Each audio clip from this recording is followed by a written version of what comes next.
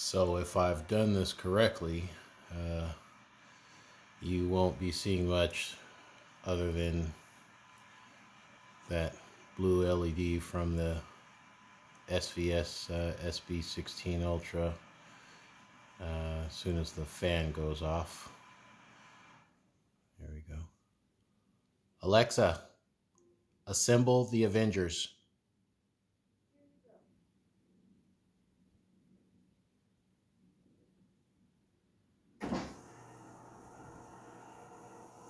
Which should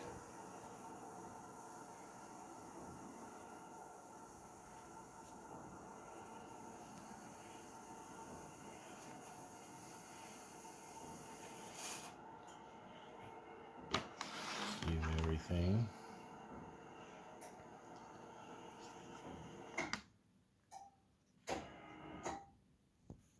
All right, there you go. So that's how the theater comes to life.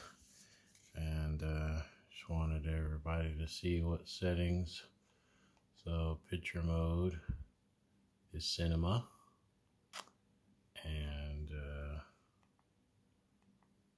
we'll be turning the brightness all the way down. Hold on one second. Okay, there you go. Sorry about that. There was a smudge on the lens. Okay, so this is the Epson LS800W, and we're gonna go to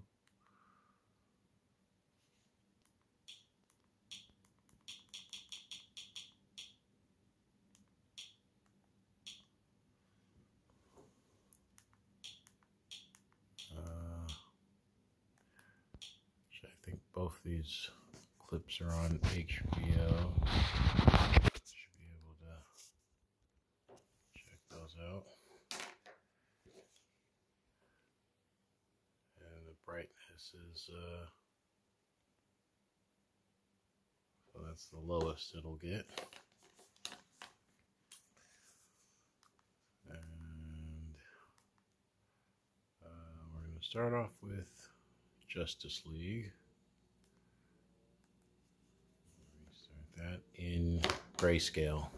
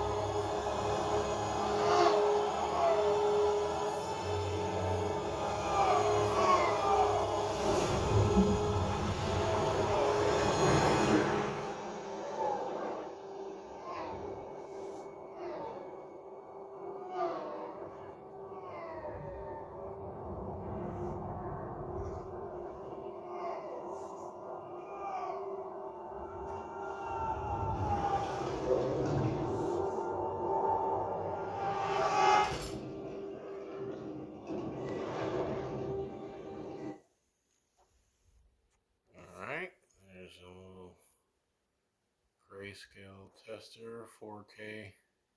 It doesn't do Dolby Vision.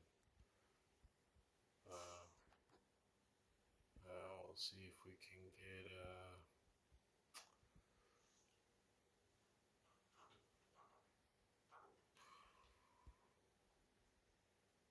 I forgot the name of the movie, but let me find it.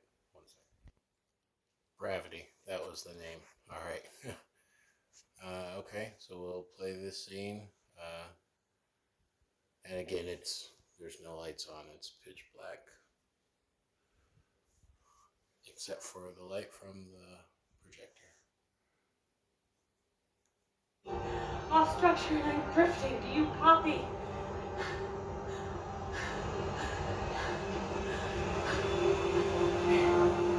Anyone?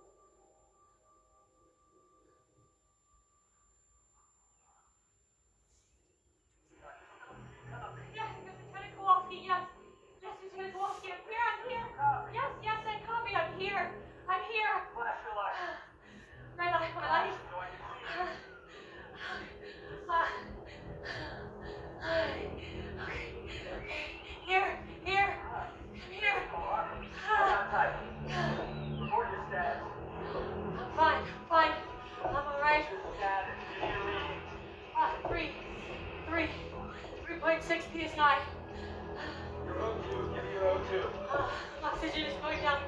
It's going down fast. It's going down fast. 9. No, 8%. You're breathing too fast. You're burning oxygen. We don't want to do that. Relax. Copy?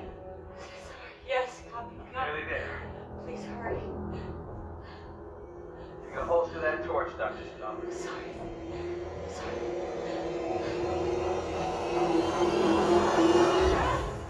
Gotcha. All right. Now, I'm going to tether you to me. I know you never realized how devastatingly good looking I am, but I need you to stop staring and help me with the tether. Okay? Okay. All right, here we go. All right, now to clear you from the jets, I'm gonna give you a little push. No. A nudge. No, damn it, no.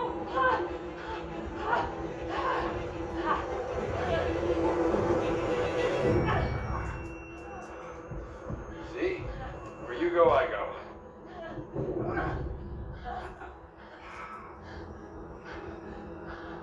Better. Let's get out of here. Damn it. You're burning oxygen. Going back to the shuttle. How's that for a plan? Copy? Right, copy that. Houston in the blind, this is Kowalski. Dr. Stone and I are going to make our way back to base. We get the Explorer to prepare the airlock for arrival. Copy. Houston, this is Kowalski. How do you copy? Houston in the blind, this is Kowalski. They can't hear us. We don't know that. That's why we keep talking. If somebody is listening, they might just save your life. Set your watch for 90 minutes. Why 90? Well, Houston clocked that debris at 50,000 miles an hour. If you factor in our current orbit, then I figure we've got about 90 minutes before we get our asses kicked again. O2 down to 6%. Okay. All right, so that's two different looks at the pitch black performance on the Epson LS800. You see it's in cinema mode. The brightness is down as low as I can make it go. I will say the fan noise, as you can hear, nothing, so I wouldn't worry about that. Even at full brightness, it's nothing that I've ever been concerned about. So, you know, projectors cannot make the screen black. That is 100% down to the ambient light in the room, not the projector's ability.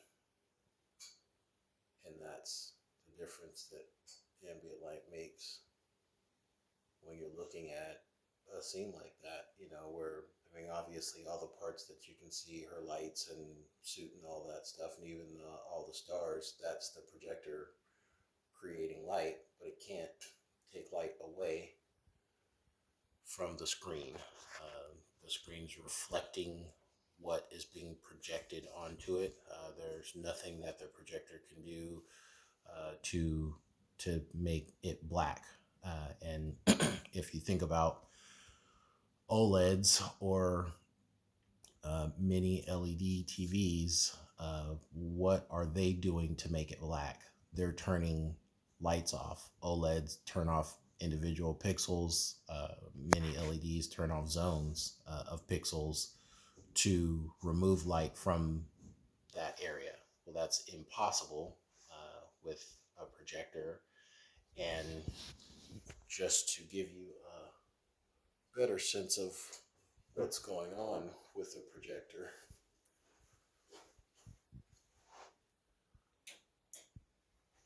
so to protect the glass that's that the light is coming out of, there's a second piece of glass that the image is being projected through. Well, that glass is diffusing light across the whole screen, no matter what. So this up here is getting light on it, even though no part of the movie is being projected up there, because the glass is diffusing light across the whole. As big as you've got your image projected onto the screen, that's where the glass is going to be diffusing light across that whole section of projector screen. So as much as you would like it to be completely black, it's never ever going to be that, unless you've got total light control in your room.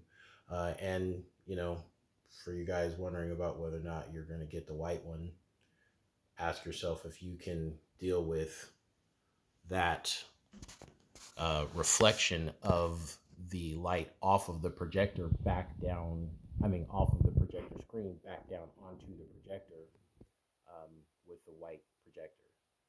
You know, is that something you're okay with? I have an LG HU915QE coming. That's also white. As soon as I get that and get it set up, I'll be testing that out. I sent back the AWOL 3500 and the other Epson LS800 that was black. It was not having an audio issue specific to that unit. They both don't have ER ports and won't send audio from the game port through the surround sound system. I'll do another video if I end up keeping this one, or maybe even anyway, describing what had to happen to get audio while gaming and still keep the 16 millisecond lag time on the projector. But that's my dog has gas. Anyway, that's what the projector's doing at night. I don't know if you guys heard that.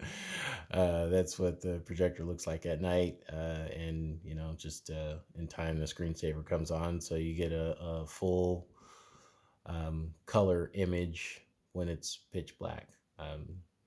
I don't know if we're keeping a projector or not. I do like the technology. It's just amazing to me that you can project from down there up there and get that image to look that awesome when it's a color image. As for the black levels, man, you know, coming from the Samsung QN800A, I know it's not OLED black, but it did 500 times better than any projector can do. So that's hard to let go of. And I can certainly understand why anyone with an OLED wouldn't want it to get any darker than pitch black when they're watching movies with perfect black levels. All right. See you guys later. Peace.